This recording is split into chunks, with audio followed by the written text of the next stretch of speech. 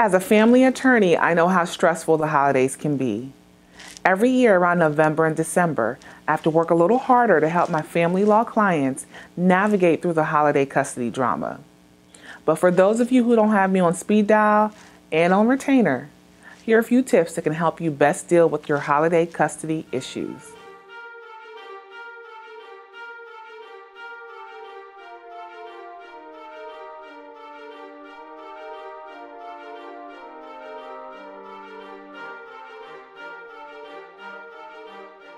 The standard that the courts in Georgia use in determining custody is the best interest of the child standard. For holiday custody issues, I am constantly reminding my clients of this. Yes, you may despise your ex. They may have not been the best spouse, the best boyfriend or girlfriend, or even the best one-night stand. But if they're a good parent, let them be a good parent. That benefits you and your child, and it's in your child's best interest. Your child loves the both of you and doesn't want to hurt anyone's feelings. You making it difficult for the other parent is only going to put more stress, pressure, and guilt on your child. Put your personal feelings for the other parent aside during the holidays and do what's best for your child.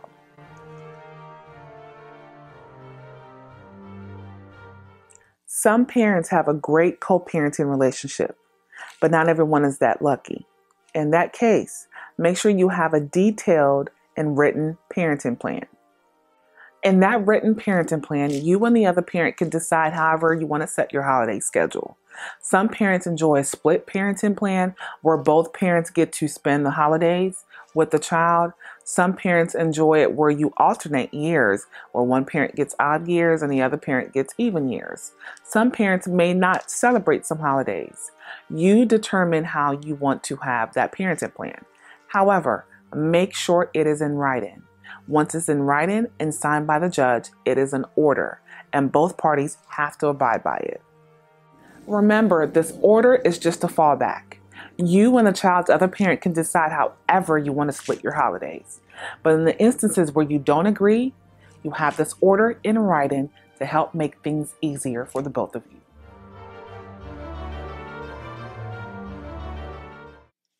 So now you have a written custody agreement and it's time for your child to go spend the holidays with the other parent. You being visibly upset in front of your child is only going to make this more difficult for your child. Don't do this. If you need to cry, you can cry in the car later. Don't let your child see this. It's not in their best interest. Encourage your child to be excited to want to go spend the holidays with the other parent. This will just make the transition from one home to the other easier for your child, and in turn, easier for you. If your child is old enough to have a cell phone, it's okay to contact them to check on them while they're with the other parent. You can also let your child know that they can contact you if ever they need to. However, if you're calling the other parent or your child every hour, you are interfering with the other parent's parenting time. The key word here is reasonable. In fact, make sure that you have a provision written into your custody agreement that allows you to have reasonable daily contact with your child while they're with the other parent. However, if you're blowing up your child every hour or calling the other parent every hour, you are interfering with their parenting time and you're making it difficult for your child to adjust. You're the one causing the drama in this instance.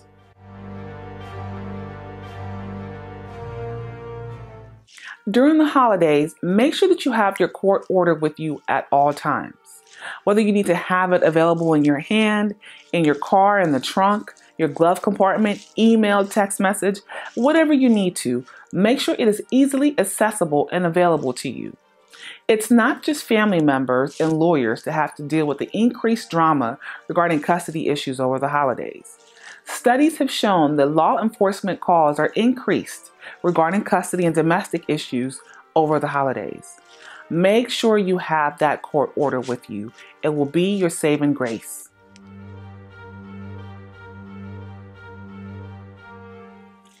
As your child grows older, the custody agreement that you initially entered into may no longer work. Be prepared to adjust. Work with the other parent in modifying and adjusting the child's custody agreement as need to. The agreement that you entered into when your child was 3 may not work when your child is 13. Always keep your child's best interest in mind.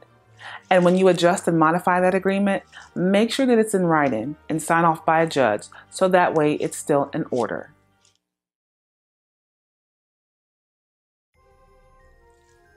I'm attorney Chinwei Foster with the Foster Law Firm, where we specialize in aggressive and effective representation.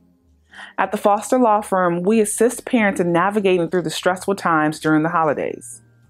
We can assist you in drafting a parenting agreement that works best for you and your family.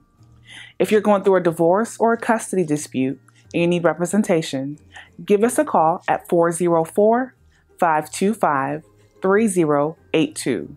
We'd be happy to help. And happy holidays from our family to yours.